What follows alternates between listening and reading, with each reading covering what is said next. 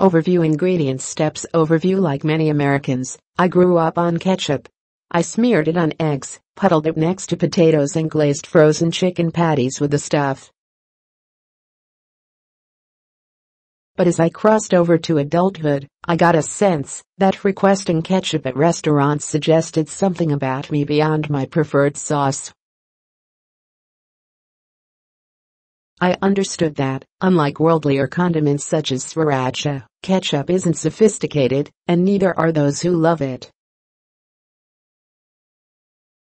Coming from a working-class background, I didn't want to broadcast my blue-collar roots every time I ordered fries. Frites. I branched out into aioli, flirted with malt vinegar and generally learned to live without my ketchup. Despite its down-market reputation, ketchup is ubiquitous. And it has been for a very long time, certainly since Heinz patented its first bottle in 1882. The exact origin of ketchup is contested by scholars and food historians. 18th-century condiments with names like kecap, Indonesia, and ke-tsiap, China, suggest that the earliest ketchups were concocted in Asia.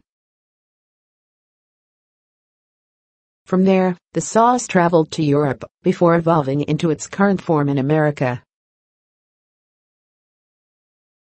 Make the recipe. Russian dressing is the sauce your burger needs. The earliest uses of the word describe something that we wouldn't recognize today as ketchup at all. Common early versions were made with fermented mushrooms or walnuts and their pickling liquid, along with a slew of spices.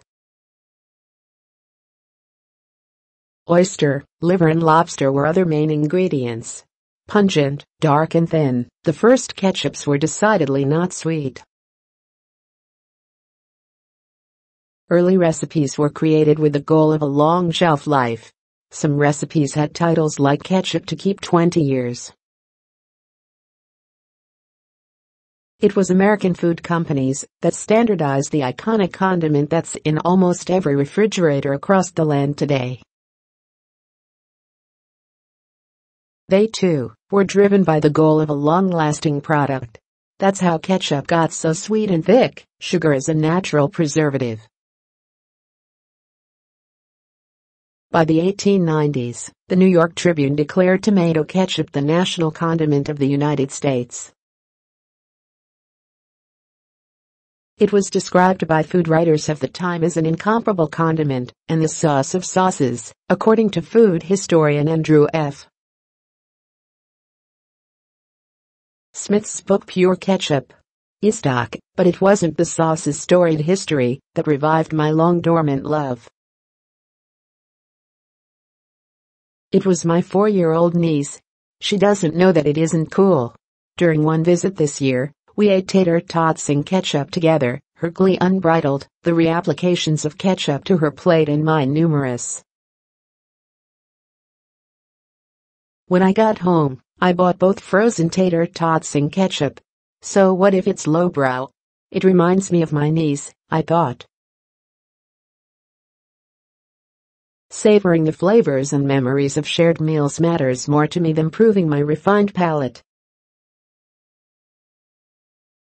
It wasn't long before I emptied the bottle, finding new ways to use it up. A longtime favorite restaurant dish of mine, the deep-fried sweet and spicy cauliflower 65, often includes ketchup. I ate this dish dozens of times without realizing the tomato-based condiment played a central role in its seasoning.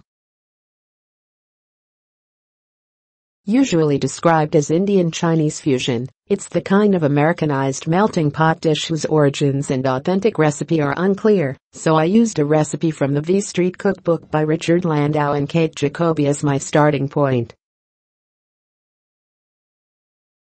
Ketchup is often the key ingredient in another classic sauce that is currently out of style, mayonnaise-based Russian dressing.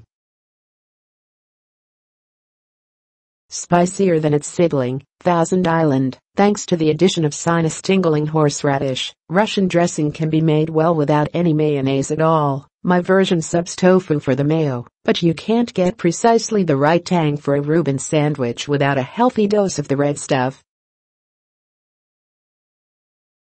How does Heinz's ketchup stack up against other mayo ketchup sauces? A recent dinner I attended featured a group of chefs, each cooking a dish to represent their heritage. Chef Andrew Wood, known for his obsessive local sourcing at Russet in Philadelphia, brushed his buttery, ketchup-forward sauce on the chicken he was grilling that night. His dish paid tribute to the summer barbecues his family shared when he was growing up. Most good recipes for American barbecue sauce are a little more than gussied-up ketchup, and Wood's vintage sauce recipe comes straight off the Heinz labels of the late 1970s. When I asked him, surprised, about the Heinz, he said, "You can't make this without it." Barbecue sauce is no prestige recipe. But I dare you not to like it mixed with shredded chicken and piled on a potato roll with pickles, or brushed on chicken during its last moments roasting, or on the grill. It would also be welcome alongside ribs, pulled pork, or added to your turkey burger. While ketchup is an indispensable ingredient for a number of classic dishes, it shouldn't need to hide in a recipe to be celebrated. If ketchup were introduced today, we would hail it as the next hit condiment.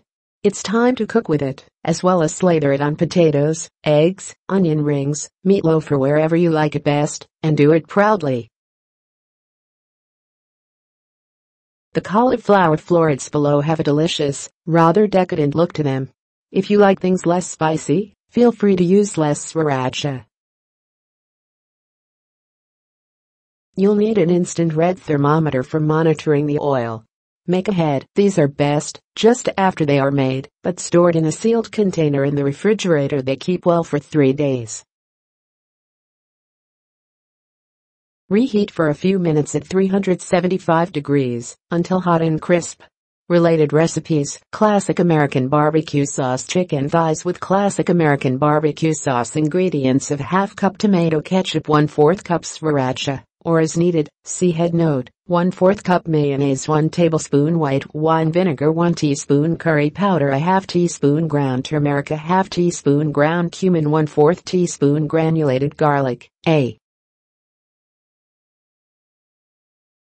garlic powder, a ½ cup cornstarch, a ½ cup chickpea flour, 1 small head cauliflower, about 1 pound, broken down into florets, about 5 cups, vegetable oil, for frying, salt, cilantro leaves, whole or chopped, for garnish. Step 1. Place a wire rack inside a rimmed baking sheet.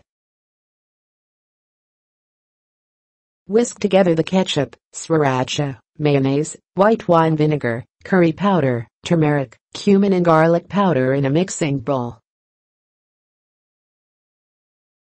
Whisk together the cornstarch and chickpea flour in a pie plate. Step 2. Add the cauliflower to the ketchup mixture and toss to coat.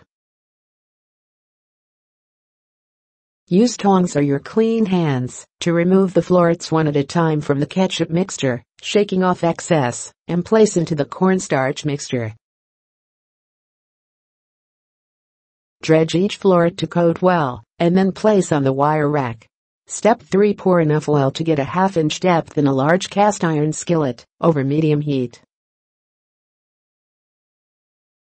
Once the oil temperature registers 350 degrees on an instant red thermometer, drop in a single floret. The oil should sizzle around it.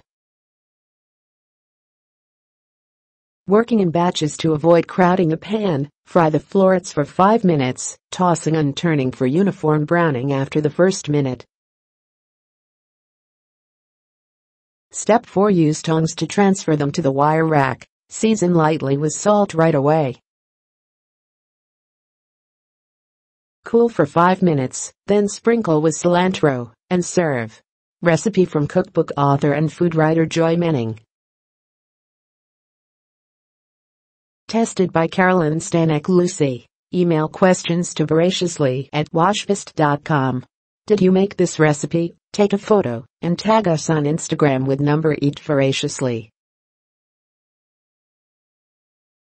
For a printer-friendly and scalable version of this recipe, view it here. Ingredients are too variable for a meaningful nutritional analysis.